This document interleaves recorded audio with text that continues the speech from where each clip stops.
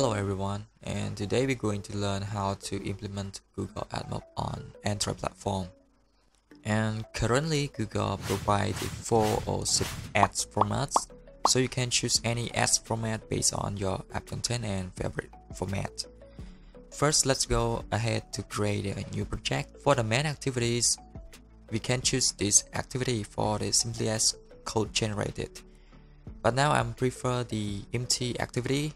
Click on that and hit the next button. Right here, name it as a ads app. And for programming language, I'm choosing Java for implementation, and then hit the finish button. Now the code is generated automatically, and before we able to use a mobile ads SDK, so make sure the build.creator file in the project levels and in all sections, and in all project sections, just put this line. It seems like a Google method, something like that.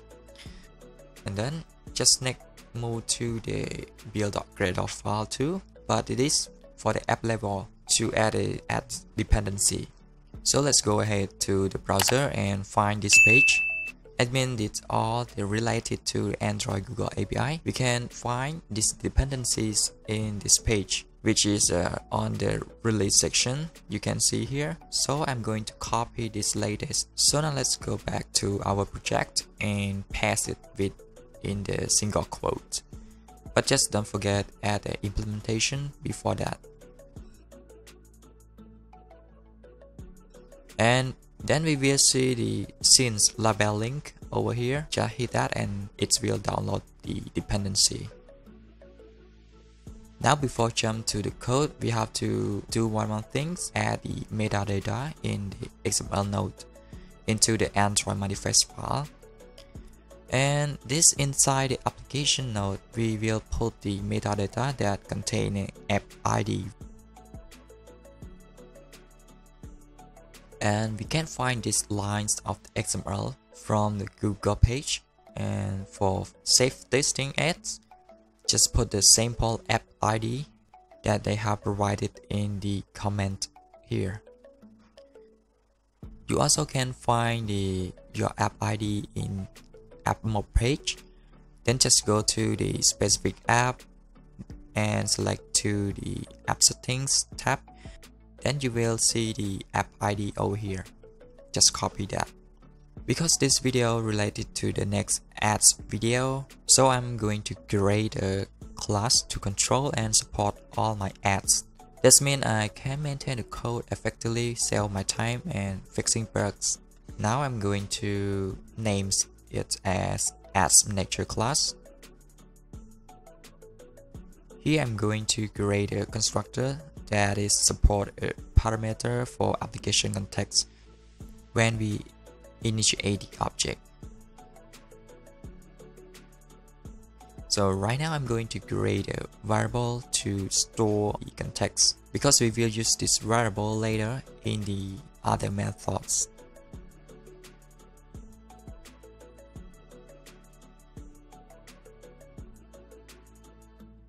Before we can do anything, we have to initialize the mobile ads SDK, and the callback is useful for the mediation ads, but now just leave it. And next we're going to create a method to support the banner ads, and I'm gonna name it as a create ads that support 2 parameters. The first one is for ad view, and the last one is for resource ID. And now we're going to instate the ads request.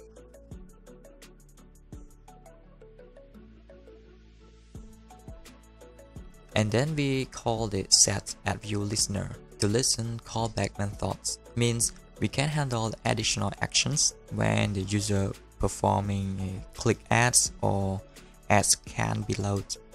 Now I'm going to implement on ad loads and ads load to fall only. And over here, when the ads finished load, I'm going to toast a message.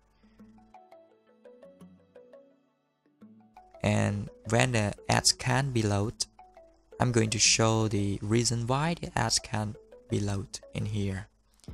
And this callback method I usually get a error code number 3. It means that Admob not always provide ads every request.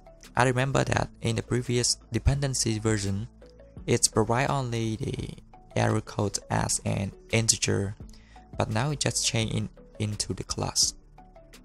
Okay, finally we have started to load ad request. So we just implement the backend, but now we not yet define where it should be displayed. So let's go to the rest folder and then open the layout XML file. And in here, I'm going to wrap the text view and the app view in the linear layout. So to insert the app view into the layout, I would like go to the page and copy this snippet code and then paste it back. I think we should remove this text view. And for the ad side, I prefer the smart banner instead of banner because it have a flexibility based on the device screen size. And here I'm put the ID to app view layout as the app view and put the simple ads unit ID. So now let's go back to the main activity. Now I'm going to create a variable in the global, then pass it the value referenced by the app view ID.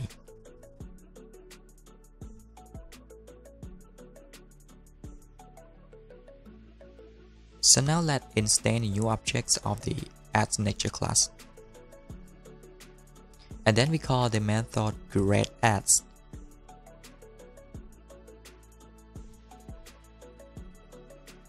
And resource ID, we don't need that because we have ad in the app view already. So now let's remove that.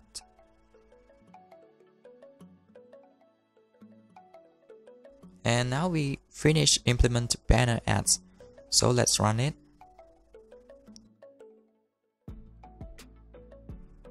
Right now we have finished create the banner ads. So we're gonna create a new method for implementing interstitial ads. And this method gonna return value as a interstitial ads type.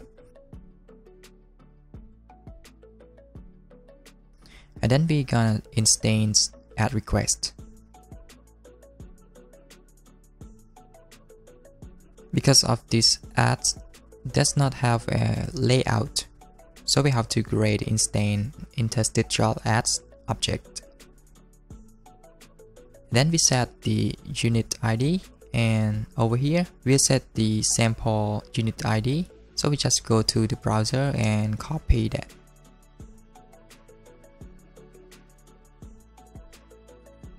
Paste it. And then the last one, we have to load ad request. And this object also have a ad listener for implement additional actions, but I'm not going to implement it. Now let's go to the main activity layout and add a button. When we click the button, we're gonna show the ad full screen over the activity.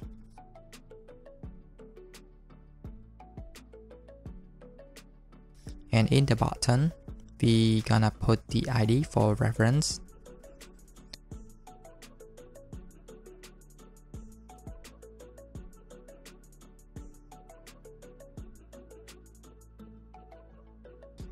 Right now, let's go back to the main activity class and let's find the reference button by the ID.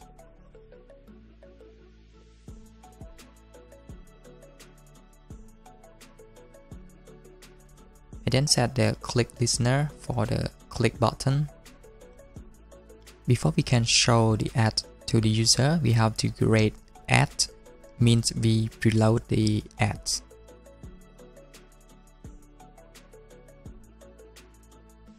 And on the click event, we're gonna check if it's ready to load. then we can show the ads.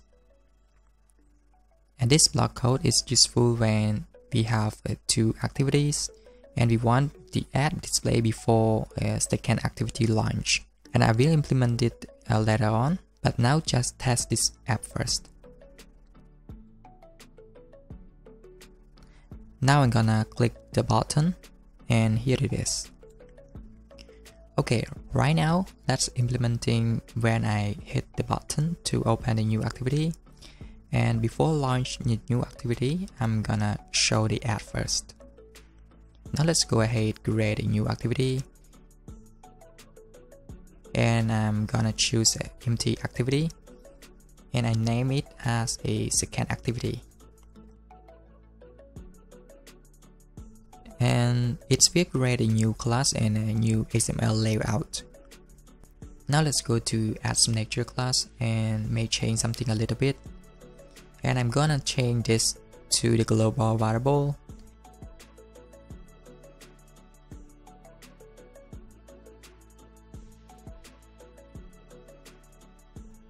And in this case, we're gonna put the static keyword, and this would help me to share the value entire application. Then I'm gonna create a new get property to get instance of interstitial ads, and this just return the object.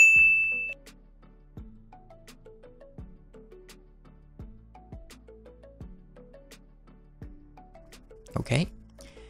Now let's go to the second activity class and instance new object of a ad signature. But here, we're not going to create a new interstitial ads again. We just get the instance of interstitial ad property that we just create at the moment. Why I'm not creating new ads object here? That's because of the ad objects have been loaded in the first activity ready, so I'm no need to create it once again.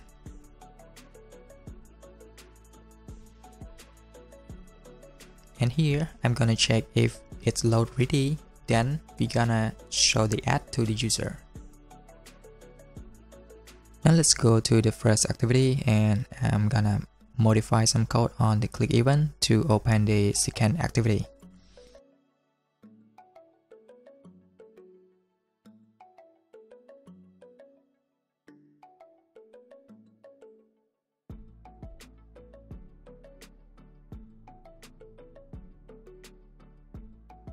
Now let's run it.